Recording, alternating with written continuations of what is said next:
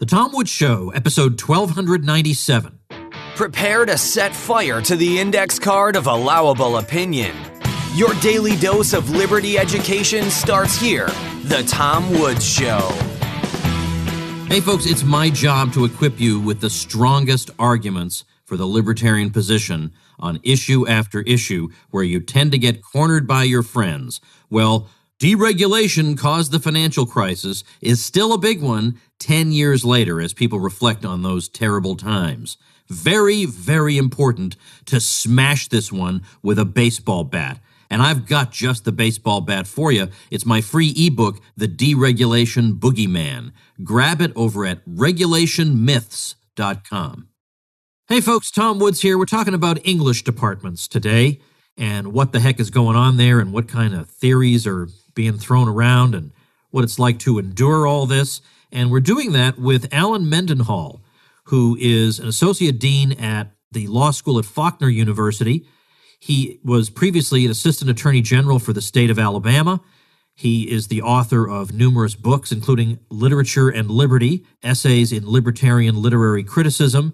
He holds a PhD in English from Auburn University and numerous other degrees. We'll talk about his educational background a bit. And I'm delighted to welcome him. Alan, welcome to the show. Well, thanks, Tom. Thanks for having me. I just got done telling people about your credentials. And here you are, executive director of the Blackstone and Burke Center for Law and Liberty, right? That's correct. And you're an associate dean. I went through the whole thing, but you're at law school and all this, all right?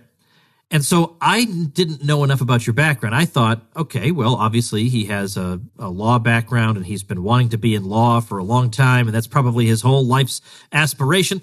And then I look, and almost everything I'm seeing here, your education is mostly in English. And so when we were going to talk about this topic, I thought, well, this is going to be kind of a stretch for poor Alan, trying to talk about this stuff. But it's your whole thing. I didn't realize that. So then I asked you before we went on, well, okay, so then I guess you can understand why I'd be confused given what you're currently doing now. And then you said you're currently doing what you're doing now because... Well, because basically I'm not really welcome. I'm persona non grata in English departments. If I could pick any job in the world that I could be, I would be an English professor writing poetry. But I come from an ideological perspective that is just not represented or even welcome in most English departments. If there were well, look, I'm not going to say this. I probably shouldn't. This is an unfair question given that I don't want your employer to think you're looking around. But if there were an opening at Hillsdale College in the English department, maybe they would want an Alan Mendenhall. They may. That's true. And there are schools out there. Faulkner University, where I work, actually, I teach classes in the English department, and it's got a great faculty. So there are places out there. I have gotten used to kind of the law faculty salary, which is much different. But yeah, sure. but as far as research and writing, I still do most of my research and writing either in literature or from a literary perspective or angle. Isn't that funny? Because when I saw Literature and Liberty among your books, I thought, well, isn't that nice for him that he has a side interest? And I did not realize it was the foundational thing. All right. In order to talk about what we want to talk about, you were telling me that we need to start with some historical context by talking about, actually, the history of English departments. And I didn't know, really, there was such a history, or if there were, that anybody would know what it was. But apparently you do. Well, yeah, it's something, actually, I'm very interested in. I mean, English departments today study literature written or translated in English, novels, short stories, plays, and poetries, English composition, grammar, literary theory and criticism, rhetoric, philosophy of language, linguistics, semiotics, media and cultural studies, race, class, gender, women's studies, African American studies, disability studies, basically anything that could be written in English departments will try to cover. That means that they really have no clearly defined mission or purpose or identity or curriculum anymore. And given the new developments in higher ed, where the focus is on practical skills and jobs, English departments are struggling. They've lost rigor, and they've trended more and more toward leftist politics as their chief object of study. So they're in a state of, they're jeopardized. We'll put it that way. But English departments actually began as English studies in Europe and America in the late 19th century. So in Europe, they focused on philology, which is the study of language and literature and comparative linguistics and textual analysis of old manuscripts. And in America, they really involved rhetoric and primarily the study of English literature, British literature, and Western canonical literature and translation. But they studied text for appreciation and form. They looked at poetic composition. Oration was part of the curriculum. It wasn't really until the 20th century when English departments started replacing religion and classics departments as places where culture was studied that you saw a gradual move toward professionalization of the discipline, which involved the proliferation of literary criticism and theory. Then you had the new critics. They're really... All literary criticism today and literary theory today is written sort of against the new critics of the early 20th century. You had Russian formalists like Viktor Shklovsky and Roman Yakovzin who are attempting to distinguish literary text from other texts. So they're saying, well, what makes this thing literary versus something else, which is not literary? And that involved analyzing the qualities and characteristics that made written representations compelling or aesthetic or moving rather than just practical. But the new criticism was a little different. The new critics involved people like John Crowe Ransom and Clanth Brooks and I.A. Richards and T.S. Eliot and sort of the Southern literary critics.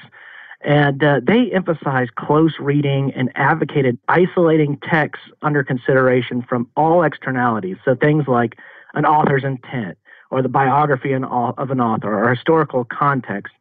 An analogy I like to draw is textualism in law, where judges look strictly at the language of a statute and not to legislative history or the supposed intent of the legislator, but they're just going to look only at the language of the text. And that's sort of what the new critics were doing with literature and poetry. And they were doing this primarily as a pedagogical thing. They weren't advocating this as like the only way to read, but mainly just as a way to teach students how to read. Well, fast forward a little bit and you get structuralism and post-structuralism. And these actually are rooted in the linguistics of a Swiss linguist named Ferdinand Saussure, who wrote right at the turn of the 19th century. And he analyzed how linguistic signs were differentiated within a system of language. So when we issue an utterance, when we speak or when we write, we do so within a framework of rules and conventions in which our audience also operates. So there's an implied order in which we communicate, and that's their structure referred to in structuralism. So Saussure's early. Now you get these structuralists and post-structuralists who take that sort of linguistics and try to make stuff cultural out of it, try to analyze what that means for culture. So Claude Lévi-Strauss, for instance, he extended that notion of linguistic structures to culture and suggested that beliefs and material creations and values and customs and characteristic features of a social group have an internal logic or a structure to them and function according to a set of just tacitly known rules.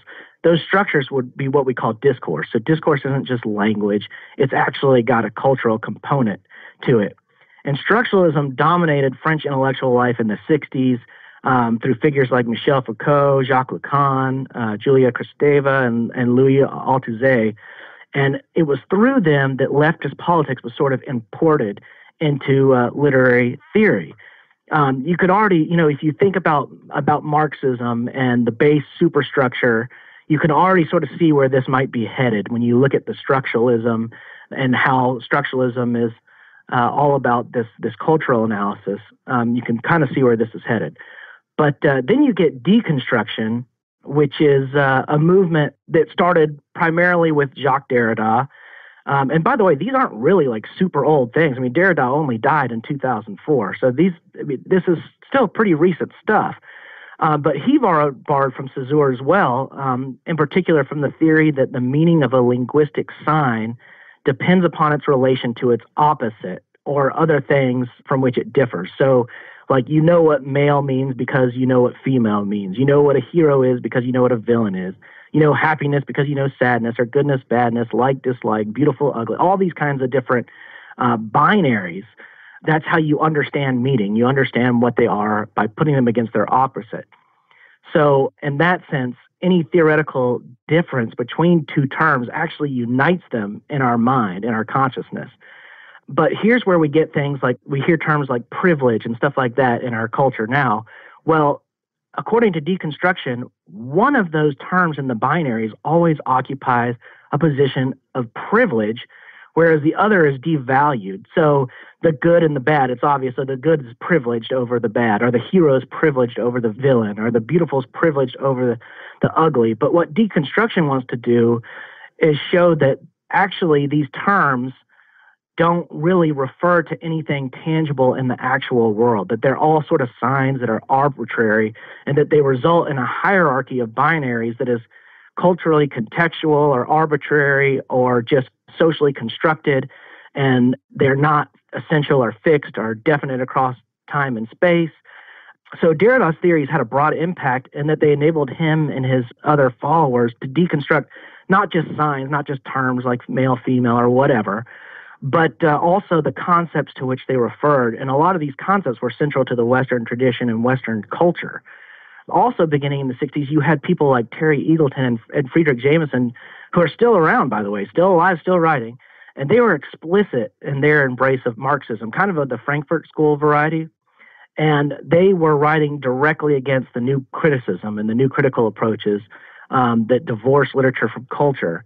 So they tried to view literature as reflective of class and economic interests and culture and social and political structures and discourse and power.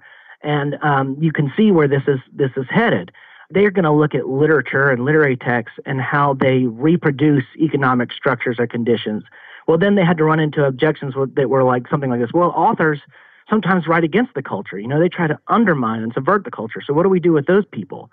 Well, they say, well, okay, well, if we're looking at how they undermine the culture, that's also a valid form of theory. We're going to look at how literature circulates in the marketplace and what that says about the culture and consumers and how it reinforces the superstructures or reifies dominance or a power group.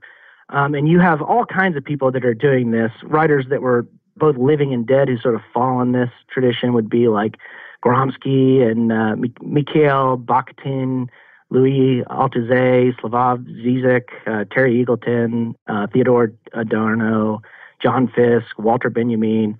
And today there's actually a move just to do political activism and politics, but to do it with sophistication by citing literature. So I'm just going to go out and do pure activism, and I'm going to cite Shakespeare while I do it, so it just sounds smarter.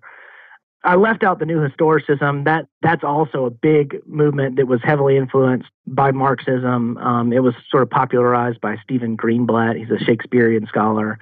But it would look at historical forces and conditions through the lens of structuralism and post-structuralism.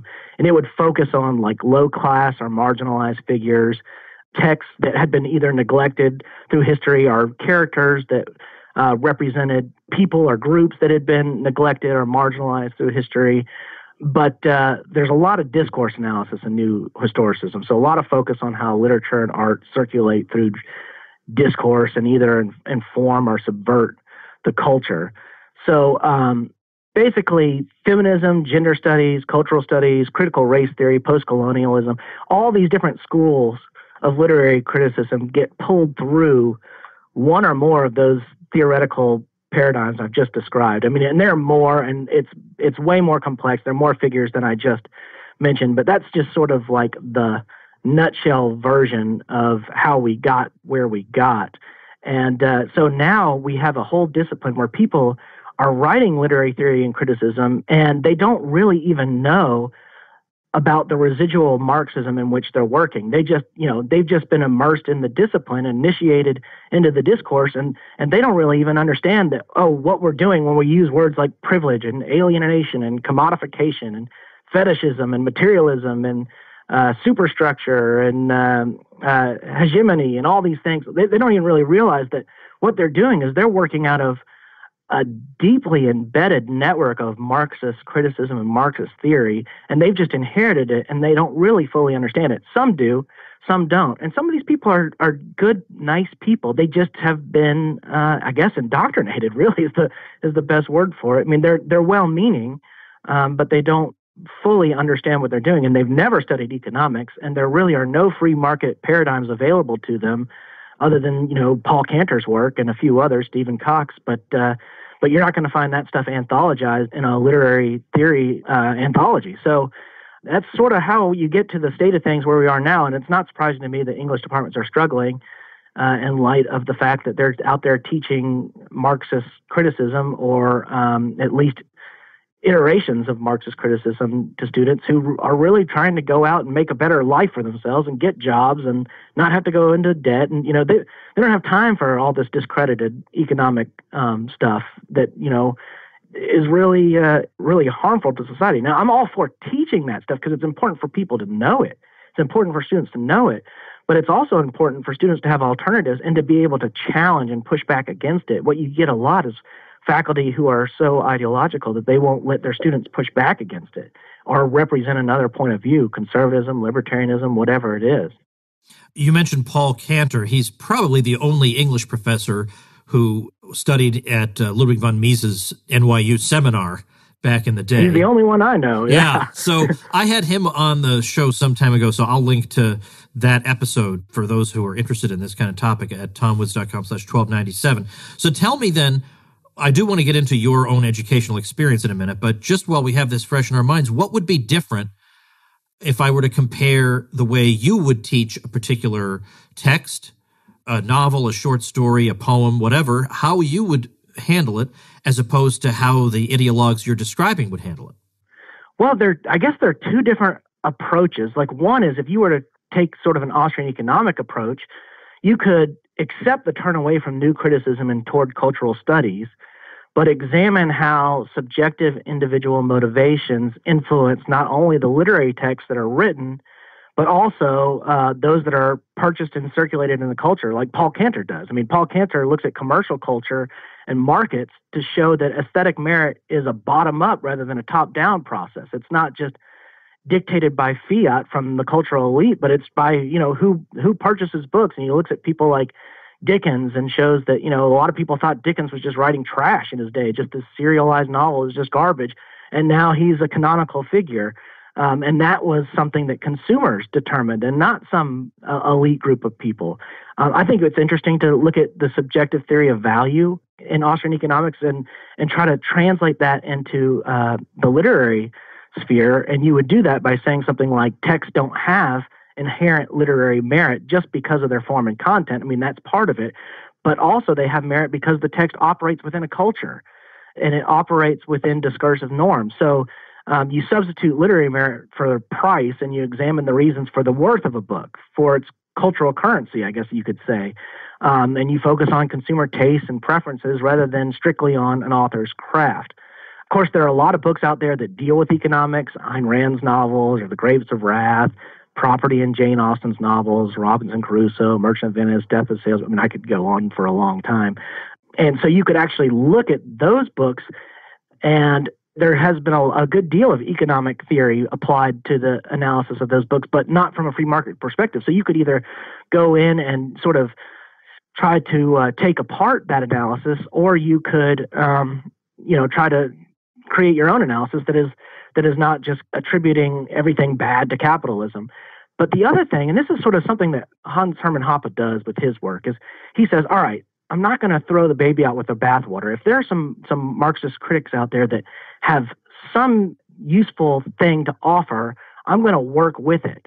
And I mentioned Althusser earlier. He has this idea called ideological state apparatuses. He calls them ISAs.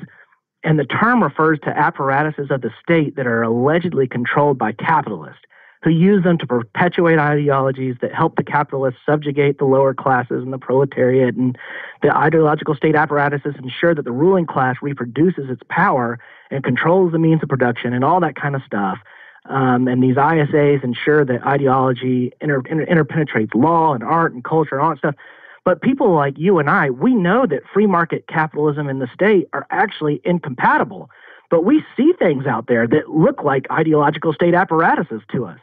So we can actually agree to some extent with Althusser about the way these ISAs function, but show them how free markets can help us out of that entrenched system. Like, we can identify the same bad guys that he does, and we could call it crony capitalism or mercantilism and all these different things, and show him that, hey, actually, we're the good guys here. You're identifying the right problems, but let us show you a more constructive way out. And so that's another approach that I think could be taken, where you actually concede a little bit and you say, hey, look, I'm not out just to totally smear you. I'll take some of what you've got and say, hey, there's actually some merit to it, but let me tell you my perspective. Let me give you an alternative way of looking at this. So that's another way to do it. I'm curious now to actually get into your educational background. So you tell me that at Furman University, where I've spoken before, and I know a couple of graduates from Furman, you said that things were better there. And at first I thought, oh, maybe there were some old-timey professors. No, what you just meant was old-timey leftists who were at least open-minded enough to listen to what you had to say and, could at least stand the side of you. Yeah. But then after that, you went elsewhere. And so tell me some of those stories. Well, yeah, I mean, at Furman, the faculty were sort of old-school leftists. They were open-minded and willing to entertain different views, and they actually studied literature for its merit and for its qualities and content, and they weren't just there to convert young people into some ideological viewpoint. Now, I went to West Virginia, and it was a little bit of a mixed bag. That's where I actually got my law degree and my master's in English degree simultaneously. I went to law school during the day, and I took my English classes at night. And that's where I really started reading a lot of theory. And I'm actually not hostile to theory per se. I think it's important for us to read it and to know where these authors are coming from, because I think it explains a lot about our culture today. I mean, when you look at the ideas like gender is socially constructed and then it's fluid and it exists along a spectrum of possibilities and you can kind of pick and choose. Well, all that comes out of these things that are taught in literary theory classes, and it helps to be familiar with all that stuff. And you can kind of see like, oh, this is how we got where we are.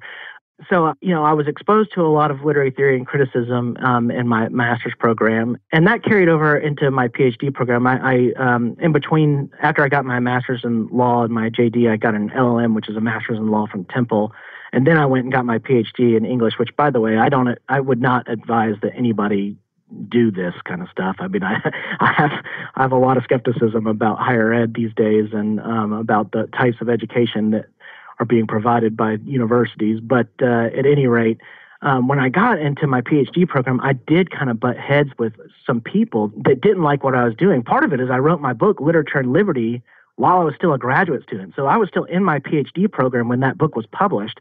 And so I had faculty there reading it saying, who is this student that's, saying bad stuff about English departments? Well, who does he think he is? He wants to get a PhD from our program, and he's bashing English departments. And, that wasn't a good way to make friends. And I did an interview with Jeffrey Tucker when he was at the Mises Institute during that time. And, of course, that video circulated widely, and it got back to my dissertation advisor at the time. Oh. And she was very upset with me. In fact, we had such a big falling out that I had to get the university ombudsman involved and had to get a new dissertation advisor. But it was a long process. I mean, it took, I can't remember how long, but it took a couple of months if I had to ballpark it. And she was accusing me of all kinds of things that I never said or never did, basically because she just presupposed what a libertarian would think. I would write, my dissertation was on Supreme Court Justice Oliver Wendell Holmes Jr., not somebody that really shares a lot of ideological affinities. It was completely politically neutral. But she would read into things that I had written, the stuff that to me was just an absurd reading. And she would accuse me of having all these perspectives. And I was thinking, like, what kind of tendentious reading is this? And eventually I had to get a new advisor to come in. I had to get the administration involved. It was a big deal. And it made me wish, I had actually talked to Paul Kander before I went to law school about studying under him and getting a PhD under him. But my wife was working at Coca-Cola in Atlanta at the time, and it just wasn't going to work out. I was in the Georgia bar, and so I stayed in Atlanta and commuted to Auburn. And Auburn, long story, but I got a very deep and old family history there, and it was always a second home, so it made perfect sense to go there.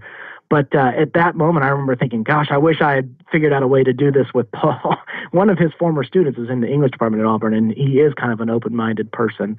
But that person, I never took a class with him and never, didn't have him on my committee, didn't really even know him. I still don't know him. But but that would have been a better option for me. However, when I got my new dissertation advisor, I sort of just sailed right through. I was done in, months after that. It wasn't even a year after that. I'd essentially written the whole dissertation already, and my first advisor wouldn't ever let my chapters get to my committee members. She was trying to control them and not let them read it. And then when I got my new advisor, he sent him on, and I got great constructive feedback from my other committee members, and was able to just sort of sail through. And it was shortly after that, as soon as I got through the program, my book was accepted for publication with Bucknell University Press and published. And, all these things my advisor said were completely discredited by the peer reviewers of the book manuscript, by the other members of my committee. And, it was just basically an ideological stalemate that I was in. And until I broke free of it, I had that advisor for 2 years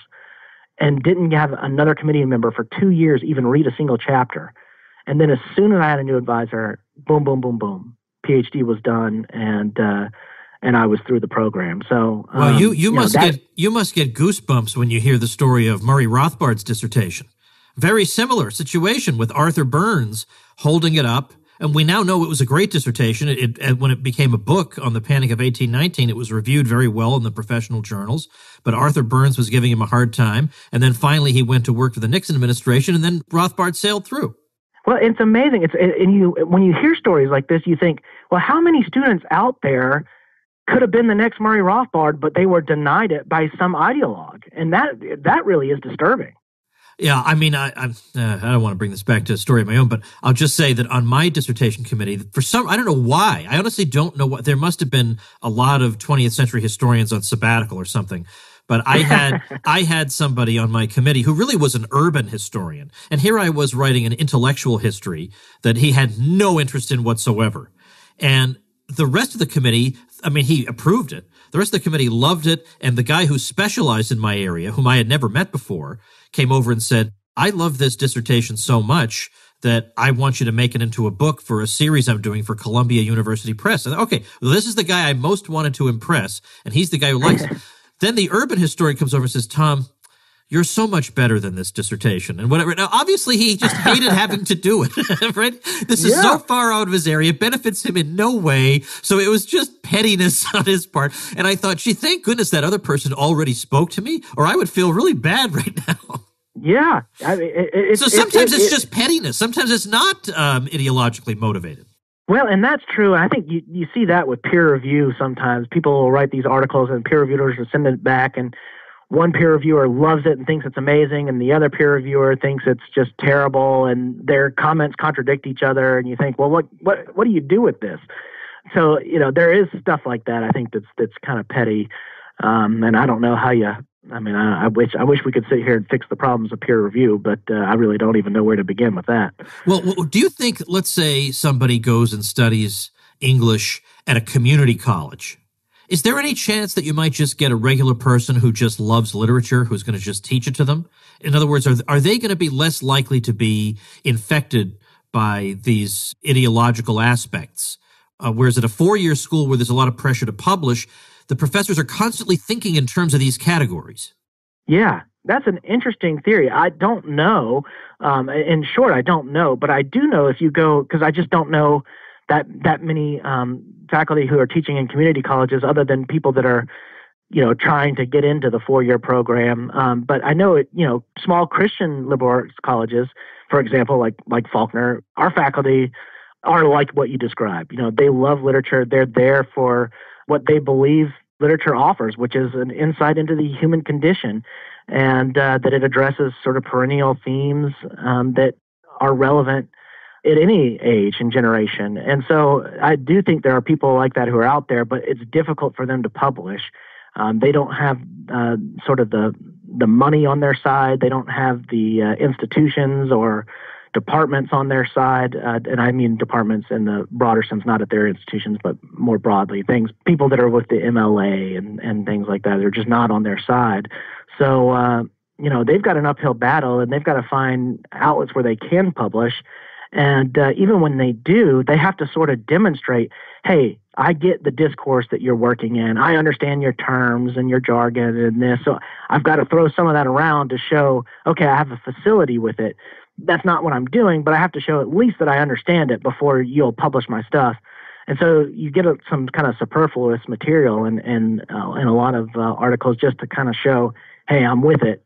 And but yeah, that's an interesting question. I really don't know about the community college, but that makes sense. I wish there were a way to analyze that empirically. That would be an interesting task.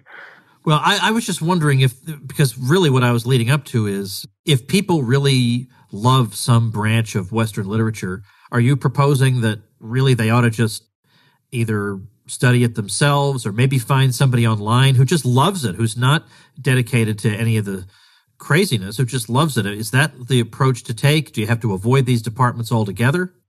Well, I think what you'd have to do is you'd have to find someone like Paul Cantor and approach that person and study under that person. And that's for graduate students. I don't know what you do as an undergraduate. You just kind of have to, I mean, like I said earlier, I think it's important to learn this stuff and understand that perspective. And if you're aware of that perspective, then you're less likely to be sort of indoctrinated or whatever by it. But, I actually don't think it's harmful to have this perspective. I mean, for example, when I was an undergraduate, I was actually a man of the left.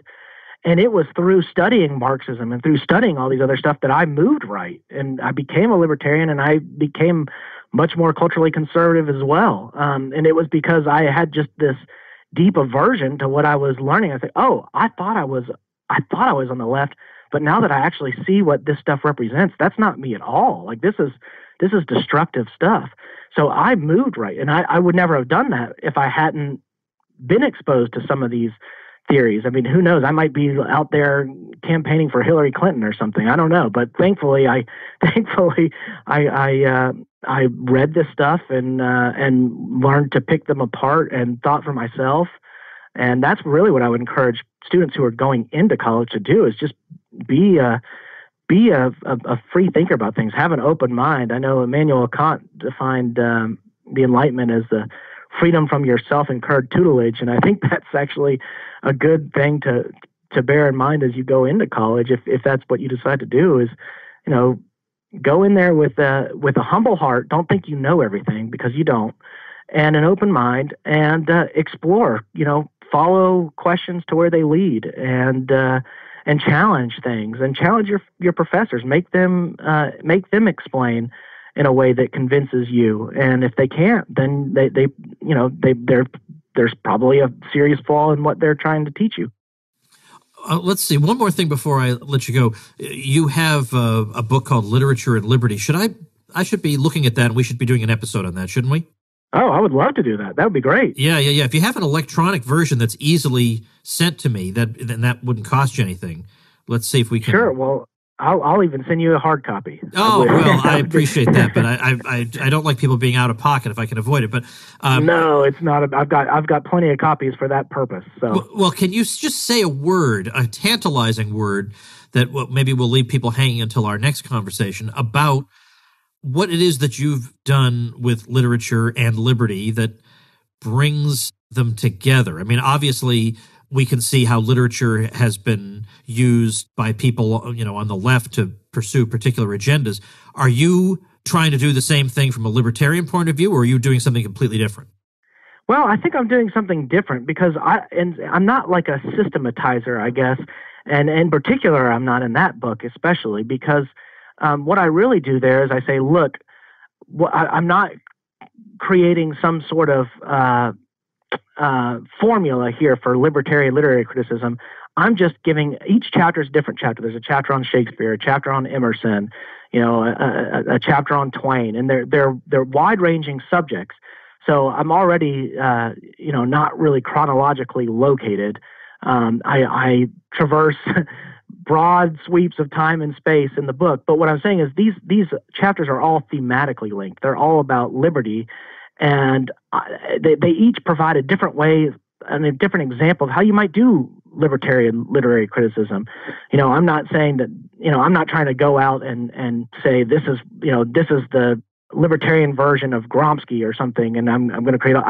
Each chapter just has a different approach and a different method, but they're favorable to free markets. And so I try to give future students or scholars a way that they could build on that and do things their own way. I think Paul Cantor is much more than I have. Paul Cantor has really developed kind of a comprehensive approach to what he's doing, and you can sort of see his work in commercial culture as part of a unified effort.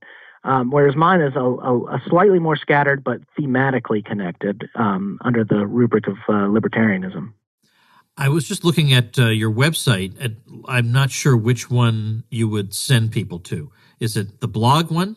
Well, AlanMendenhall.com is my personal website. I have a blog called The Literary Lawyer, but AlanMendenhall.com is where my books are. It's where my a lot of my writing is, and a lot of my blogging is linked to through there. So that's probably the central location, so to speak. Okay. So Alan is ALLEN. AlanMendenhall.com is the website to check out, and we'll link to some other of your stuff there. And we'll get you back on. We'll talk more about this, but this is at least people get a glimpse into what's going on, and it's very frustrating and maddening that that's a legitimate field. It's an honorable field. And now it's like completely off limits, and it's very sad and demoralizing. But at least, I don't even know what the at least is. At least we have, I don't know. What do we have? I don't know. I mean, I think at least we might be seeing creative destruction underway. It might be just falling apart and something better is going to take its place. At some point, you would think that's got to happen. And at some point, there are people who just love literature who will go around the official institutions and make their own courses somewhere. Well, and that's what you see when you go to Borders and Barnes and Noble or whatever. I don't know. One of those isn't even open anymore, I don't think. But you go in there and you see the sort of the best-selling racks, and it's all these great canonical works of Western literature. Right. So the consumers are still buying the great stuff. Right. Well, meanwhile, we do have a course at libertyclassroom.com by Deidre Berzer on the Little House on the Prairie book series. That's great. Which, of course, is now, that's also out of fashion, which is precisely why we wanted to do the course. So that is some consolation. All right, well, thanks a lot, Alan. We'll talk again soon. Thanks, Tom. Thanks for having me. All right, I am constantly impressed and just thrilled at how multi-talented people who listen in here are, because now I want to tell you about Russmo.com, RUSSMO.com. He's a political cartoonist, and he's doing this basically as an unpaid hobby for the time being, though I suppose with more support on Patreon, he could be talked into doing still more, but it's really top quality, and he's a hardcore libertarian, and it's great stuff. So check him out, Russmo.com. There's a lot of stuff up there and a whole bunch of links. But lately what he's been doing is one cartoon a week, which is, again, as a hobby, that's pretty good output. And it's good stuff. You're going to look at it and you're going to say, wow, this is better than other political cartoons I've seen, and that the actual art is really good quality. And also the message can't be fit into a box. It's not, here's the Republican cartoonist, here's the Democrat cartoonist. This is just smashing that to smithereens. Great stuff. So check it out at russmo.com, RUSSMO.com. I'll link to that at tomwoods.com/1297. And remember, you can get publicity like this and support from me through the bloggers group that I have. It's a mutual help group, so if you have trouble or you have advice or suggestions or whatever, we have a great little community over there.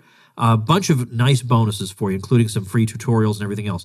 How you get those bonuses? Over at tomwoods.com/publicity. That's where you'll find all the instructions, exactly what you need to do to get your hosting and get those bonuses. All right, thanks for listening. Become a smarter libertarian in just 30 minutes a day. Visit tomwoods.com to subscribe to the show for free, and we'll see you next time.